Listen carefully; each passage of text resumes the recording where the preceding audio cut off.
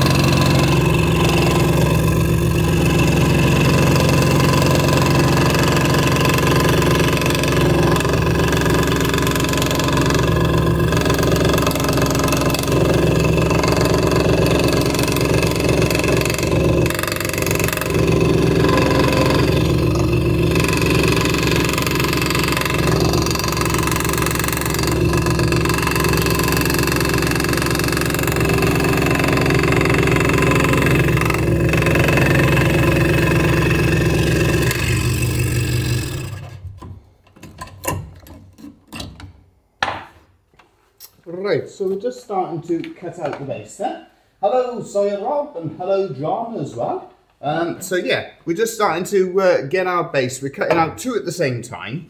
Now I demonstrate cutting these out on the scroll saw, because that's what we sort of focus on. And for the purpose of the live stream at the moment, it's easier for me to demonstrate everything on one machine. Once we get more of a multi-camera setup, it's not such a big issue.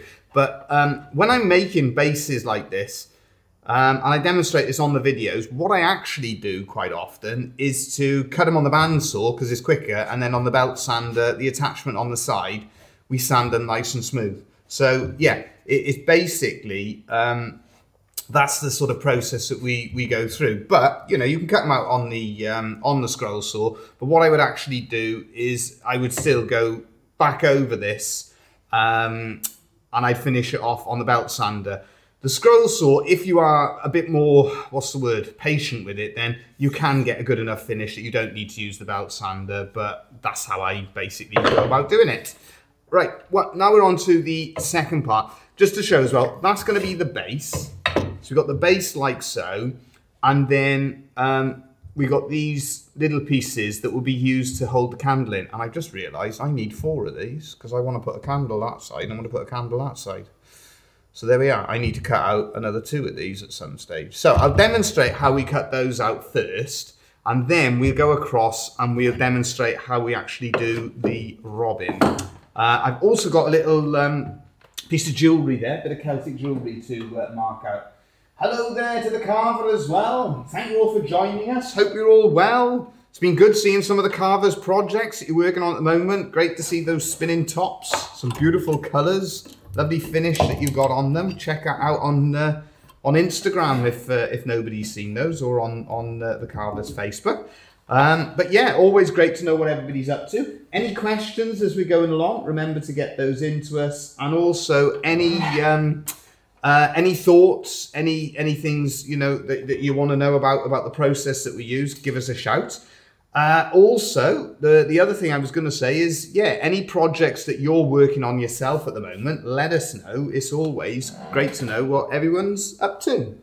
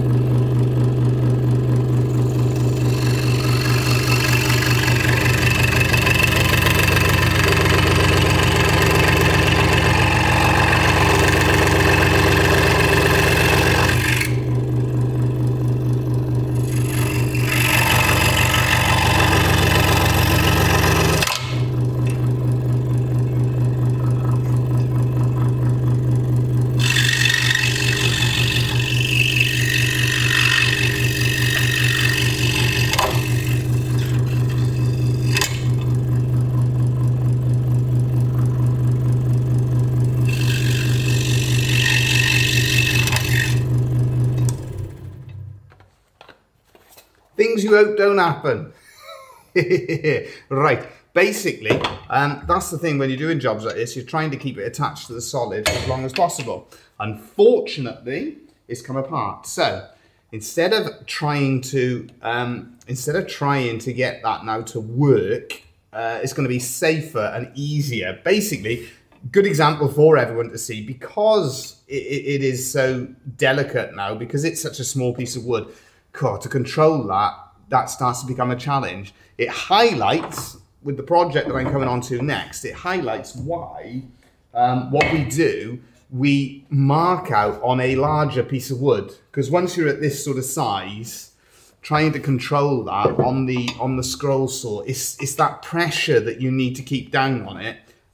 It's difficult to achieve that. So if I've got a pen or a pencil somewhere, the carver was saying, I was at an autumn festival over the weekend. Brilliant, rained the whole time, but I managed a few sales and got a commission to carve a bit. Fantastic. Oh, that sounds like a worthwhile weekend. Let's have a little look. Right, I'm just looking for a pencil, because this is the thing, these things happen. Let's have a little look. Yeah, there we are. Just to show everyone, see, doesn't always go to plan. But all you do, the one that we have, excuse me, we have managed to cut out successfully, we'll mark that out. I've got to make a few of these because, as I said, I've forgotten to make enough anyway.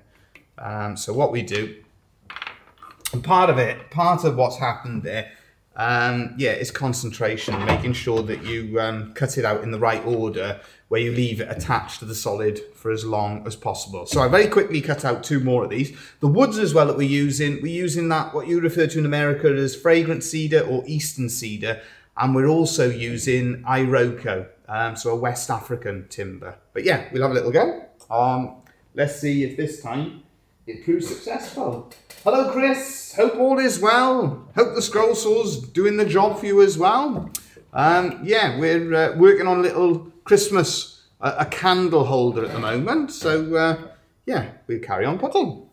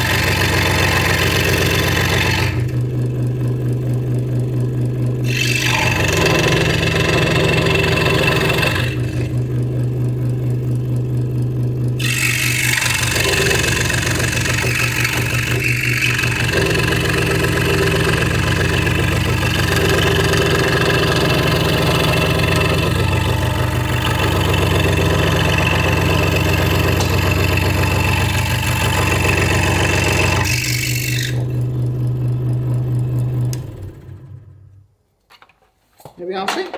So instead of trying to fuss around with cutting those 2 little ones that had gone wrong out, cut another 2, we've replaced it, saves us time, and we got to cut another 2, we got to cut another 4 altogether anyway. Right, now, moving on to the main part of this particular design, and you'll notice the first thing that I've done, I've removed this little plate. If you can do that on your machine, when you're doing the pierce work, it does help us out. It manages to clear away the waste for you. So that's the first little thing that we're going to do. We drilled our pierce work holes, so you can feed that blade in like so. Oh, yeah. Always looking to give little pointers, little ideas, little things that work for us. Just small things that might make a difference. Last week, I was cutting out a piece of oak with this wood here. One of our favourites to work in, teak. Now I was working with a worn blade and I thought I'm going to have to change this blade. And then I cut the whole thing out, because the reason I thought I was going to have to change the blade is because it was a worn blade, and normally what happens when you're cutting out with a worn blade, it burns. And I cut the whole thing out and there wasn't a burn mark. And I'm thinking, that's interesting. Now I'm going to carry on cutting, I'm going to leave it to all. Why was it? Can you think of a reason why I've cut out, I was stack cutting with oak and teak? Why didn't I get any burn marks? Let's see, put it in the comment section. Anybody know what's the reason why we didn't get any burn marks? And I'll do some pierce work, I'll check the comments, and we'll see if anyone gets it before I explain it.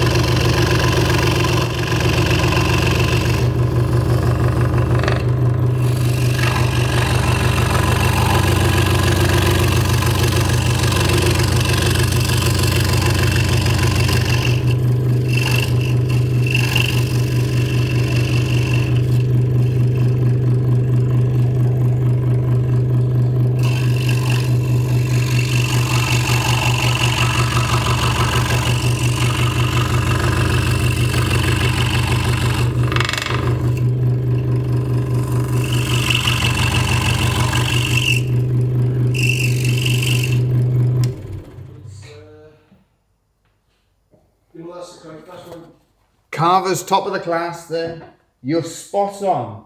Yeah. the teak, because it's full of teak oil, it produces that natural oil and it lubricates the blade. This is something I've heard people actually do where they actually oil the blade. I tried it and it didn't work too successfully. But yeah, because you're cutting teak, which is a really oily wood for the teak oil, what happened is that it lubricates that blade and it stops it from actually burning. So yeah, useful little tip there. If you're cutting out something quite dense, you know, like a maple, like an oak, something like that, if you stack cut it with teak, the teak lubricates the blade. And we tested this out where we were cutting out Christmas decorations with oak, and we only put a very thin piece of teak in the middle, and it worked again. No burning whatsoever. So yeah, useful little tip. Use a bit of teak, something oily, bit of Iroko, and it lubricates the blade as it's cutting.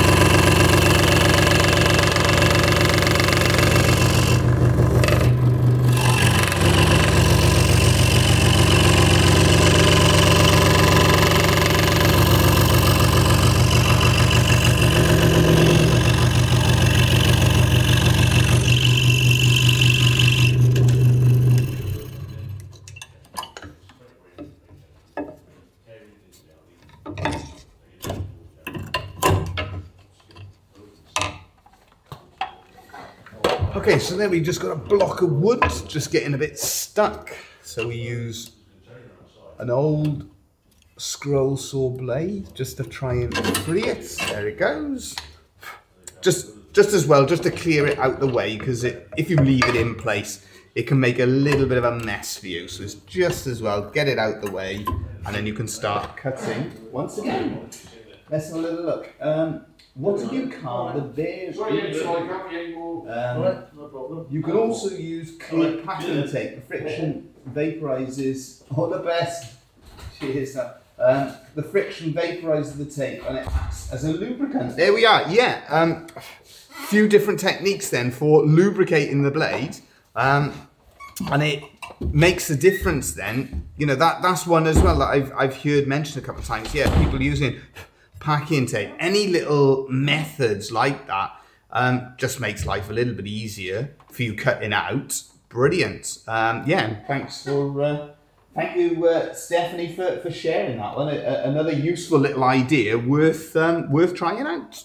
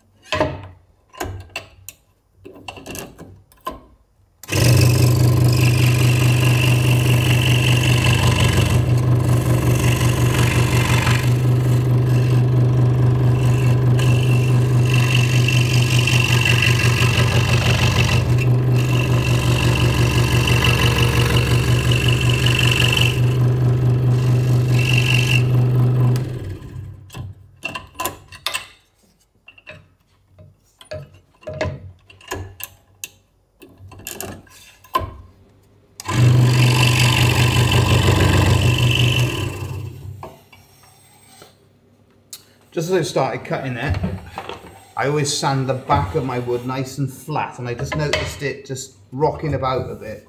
So there's obviously just a little tiny shaving or something just got under it, so yeah, causing it to rock around.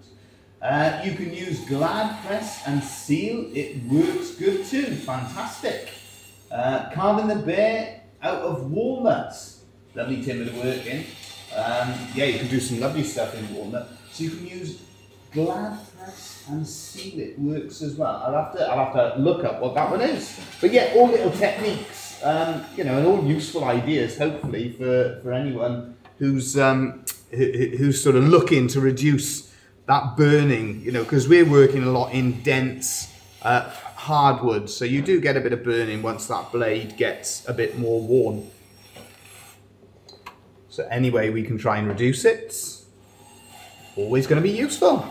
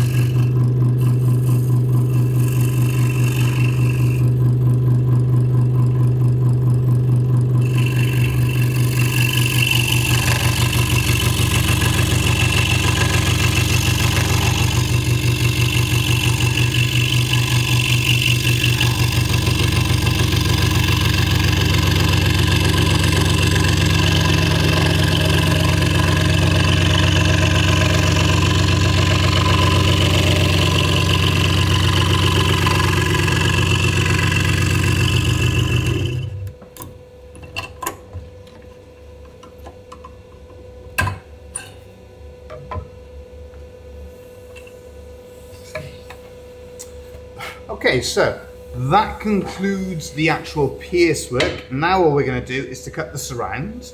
And again, you know, depending on the surround that I've actually got, a lot of the time I would be doing that using the band saw and then a belt saw as opposed to the scroll saw. But for the purposes of the demonstration, we will demonstrate cutting it out on the scroll saw.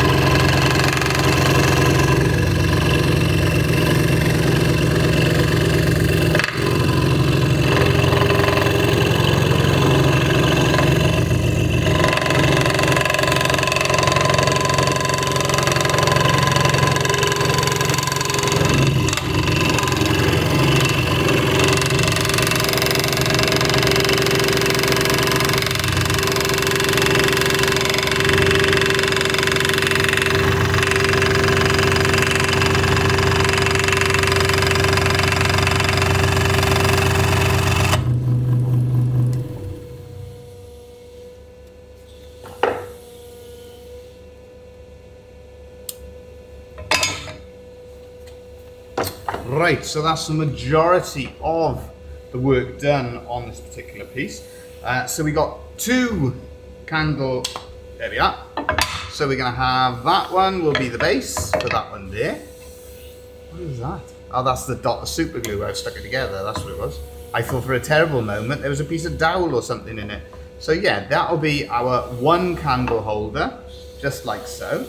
And we've also then got the little candle, we've got those prepared. That'll be for the one side, we'll also have another one for the other side. So that's the one piece ready there, and then the other piece, we got that one there. Why is he a bit wibbly wobbly?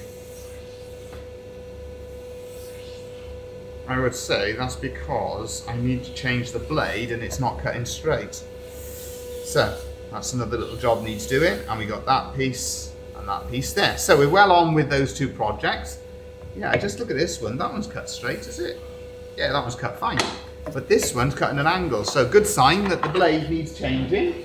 Good timing, because we'll change it before we go on to our next project. Have we missed any other ones there? No. We're all good for the comments.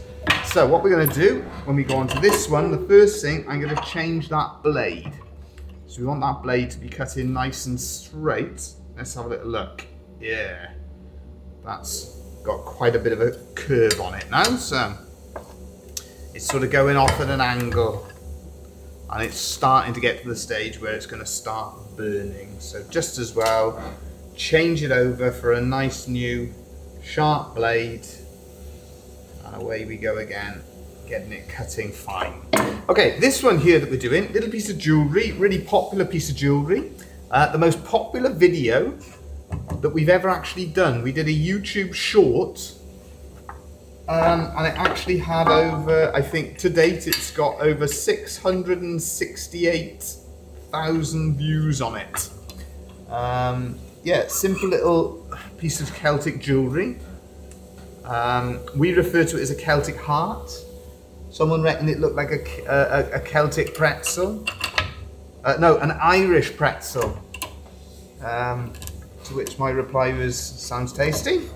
But yeah, this is, again, a simple little project. You can see what we were demonstrating earlier where we cut out on a larger piece of wood.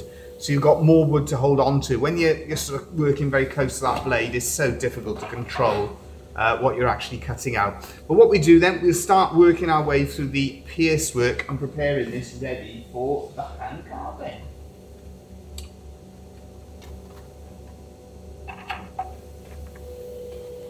I got a block of wood in the middle of my mask, so that's going to be distracting, so we move that one out of the way.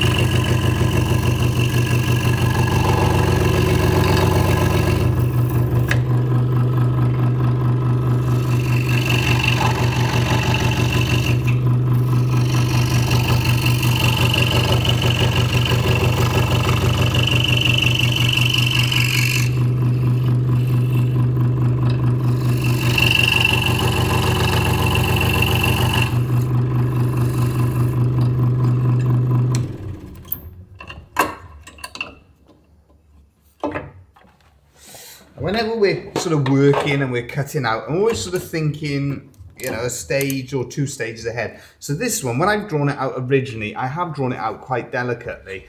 And so I'm just thinking ahead to work to the outsides of the line to give us a little bit more strength, a bit more substance to what we're making. I'm also aware these 2 fine ones that we start with, the reason I start with those is they're very much the most delicate little holes that we're doing. On the bottom layer, there's a good chance I'm going to have to go back over those just to sharpen them up on the finished cuts. Thomas Woodcarver's just coming through. What's that one there? Oh, Irish pretzels, indeed, and Guinness. Yeah, absolutely. Yeah, well, they could have called it Celtic pretzels because that would have been more accurate. Because we got the Celts here in Wales. We've got them in Scotland as well too, and all over northern Spain, Portugal. Hello, Sammy. There we are. Right. We got 2 boys all dressed up in their football and rugby kit, ready to go. Don't spend it all at once. There we are. Right, now what we're going to do, we're going to carry on doing the pierce work and cutting out our Celtic pretzels. Right, here we go. Higher.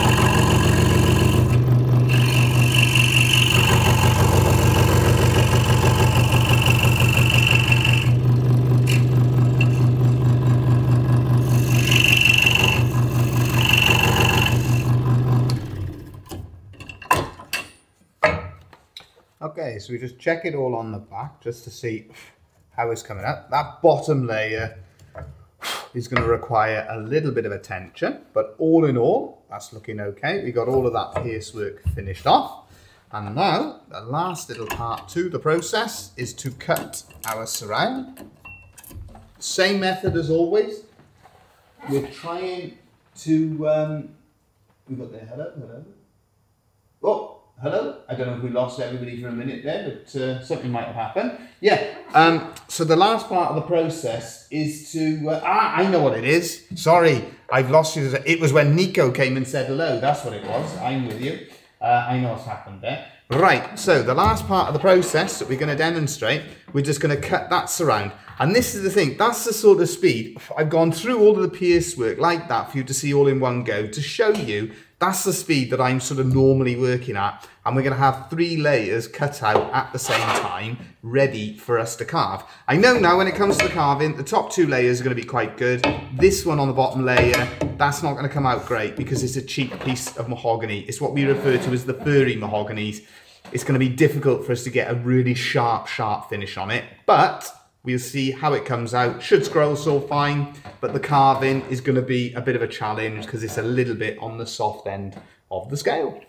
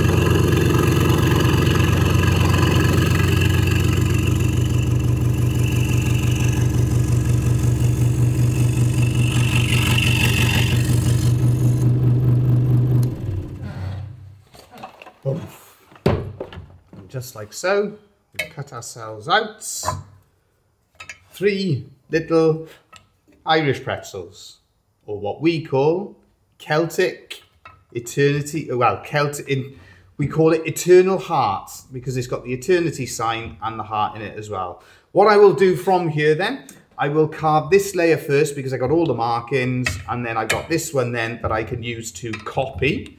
And then this one, we got a little bit of tidying up work to do on some of the pierce work. That's not unusual for the bottom of the 3 layers. And we'll have a go at carving it and see how it comes up. So there we go, simple little demonstration again. Hopefully that gives you some ideas for different projects that you can have a go at making. We got that Christmas themed one with the robin, so we've managed to cut out 2 of those. And then we got our 3 little Celtic eternity sign hearts. Thanks again for joining us. Hopefully that has been interesting and hopefully it's been useful. Any questions, any thoughts, get them in the comments section. And yeah, anything that you want to know. If you're new to scroll sawing as well, don't forget there's all sorts of different videos.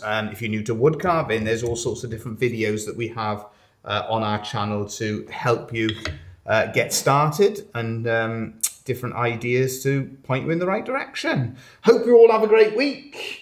I'm off now to have a look at these boys playing football, see how they get on. And as always, we appreciate your support. Thanks again.